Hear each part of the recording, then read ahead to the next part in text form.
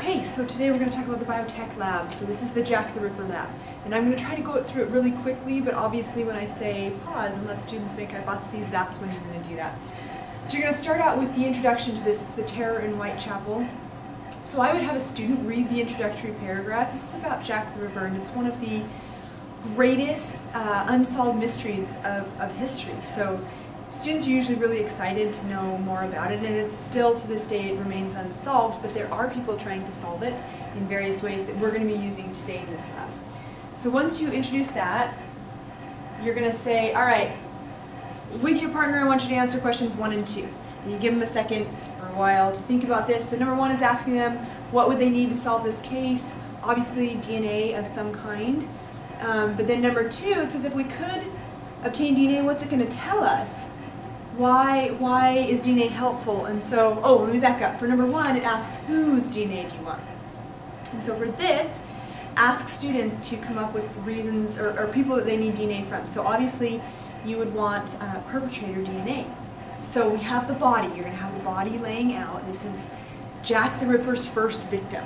Okay, Mary Ann, whatever it is. Anyway, this is Jack the Ripper's Mary Ann Nichols. This is his first victim, so you're going to lay the body out, say that I went to the cemetery and I exhumed her body, and here it is. So if I had the body, which we could do even now today, if I had the body, what would I do with it? Where would I get DNA? And so students might suggest, on her skin, but the skin is gone, she's just bones.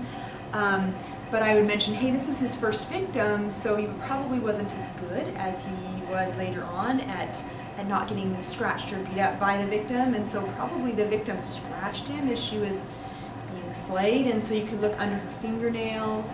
If he sexually assaulted her, you might find DNA in the pelvic cavity. So those are some of the things you're looking for to find perpetrator DNA. And then what else? And then you ask students, what else would you need? Who else's DNA would you need? And suspects, potential suspects is another one. So suspects can be, anyone, and in fact, when the case was going on, they had lots of suspects, and they gathered all kinds of evidence from these suspects, and it's still, some of that evidence it still exists today. In fact, there was an article just recently where a guy got a hold of it was a scarf that supposedly belonged to Mary Ann Nichols, and they were extracting DNA from the scarf. But we've got coats, we've got clothing, we can even look at ancestors of the victim, of the possible suspects, and gather DNA from them. And then the only other place where you need DNA is from the victim herself, because when you're running these DNA samples, you want to be able to rule her out. All right, so I would write a list on the board. We need the victim, we need the perpetrator, and we need suspects. Okay. All right, so that's the DNA we need. And then number 2, ask them, what does the DNA tell us? Like, how do we know?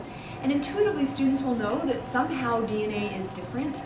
But you need to remind them to sequence the entire genome of one individual versus another individual would be extremely expensive. Not only that, but so you might say, well, let's just pick a gene or 2 and see if they're different. But genes, because they have a function, are incredibly conserved. And so if you compared my hemoglobin gene to your hemoglobin gene, they would be just about identical. So what region of the DNA need we to look at in order to find these subtle differences? Because it's not going to be in gene coding areas, most likely. I mean, maybe, but most likely you're not going to be looking at coding areas, and we can't sequence the whole genome. That's just too expensive.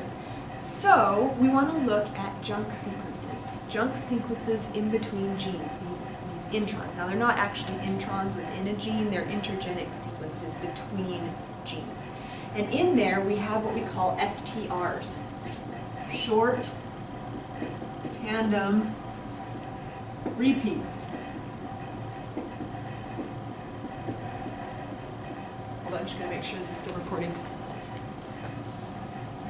Okay, so short tandem repeats are short sequences in these intergenomic sequences that are short sequences. They are in tandem and they repeat. So you might have CGC, CGC, CGC, etc. And so you would call this sequence right here would be a CGC3. It's been repeated 3 times. And so these sequences, because they're repetitive like this, when the machinery comes in to copy DNA during the S phase, like if we're going to do mitosis, sometimes it gets caught up on these repeated sequences, and so the repeated sequences tend to change length, how many repeats you have with each generation, because it has a hard time syncing up the DNA when it's copying them, and maybe not within father to son or whatever, but within lineages you will find differences in these repeats. And we have these STRs all over our genome. So you can look at 20 different sites of STRs, and let's say you have, you know, a CGC10 here, and you have an AATA 15 here, and you have an ATGC 27 here. Your signature of STRs is going to look different from everybody else in this room. Everybody's going to have a different STR signature, and that is called your DNA fingerprint. Okay, so we do an STR analysis and we look for those differences in repeats. So that's what we're going to be looking for today. Okay, so once you've explained that, then you're going to have them do the next step, which is isolating and amplifying our sample. Okay, so this is where they're going to go through the Michelson install experiment. So it sort of explains DNA, and it sets up the Michelson install experiment. So you're going to briefly give an introduction to the Michelson install and just say, you know, people are wondering how in the world does DNA copy itself in the body, and this becomes important because we can do it in a test tube. So we need to know how it's done normally, and then we can do it in a test tube. And you're not going to go through the details this time of DNA replication. We're going to leave that to Dr. Conway or Dr. Johnson or Dr. Adams for me. All right? So anyway, the Michelson install experiment, what he did is he took cells and he grew them in heavy nitrogen. So it was a nitrogen isotope, has extra neutrons. And he grew them in the heavy nitrogen, and that's the parental cell line. So the parental cell line, all the DNA, the two strands are both heavy. We'll just use red as heavy. Okay? So the two strands are heavy. And, oh, and you want to mention there were three hypotheses for how DNA replicated. So it's the conservative, which means that, like we would look at it, we look at the DNA and we make an exact copy. Okay? So you just copy it. The semi-conservative was this idea that maybe the DNA splits and then we copy both sides. And then the dispersive model is that maybe there is no rhyme or reason to it, where it's creating a duplicate, but it's just kind of piecemealing it all together. Okay, and that one makes the least sense to me, but it was a hypothesis at the time. So to test them, the Michelson install experiment. And so anyway, so they grew, and I need to grab an eraser, just 1 second. Yes, you have to do that until it totally dissolves. So this is in the microwave too. Okay, every 30 seconds. Okay, so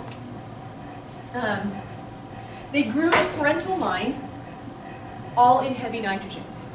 And then they transferred the cells into normal nitrogen, lighter nitrogen, and they let it go through one round of DNA replication. And then they they kept it in the light nitrogen, let it go through a second round. So that's your first generation and your second generation on that graph. So you can see if it's conservative, what it would look like, if it's semi-conservative, what it would look like, and if it's dispersive, what it would look like. So then when it was done, they isolated the cells, they chewed them all up, they isolated the DNA, and then they spun it in a centrifuge tube. So if this is your tube, they're spinning it in the centrifuge tube, and if the strand is heavy, heavy, it's going to end up heavy down at the bottom of the tube. If the strand is like a heavy and then light strand, so it's half and half, it's going to end up somewhere in the middle where half is heavy and half is light. Open. Okay, and if it's a completely light strand, it's not going to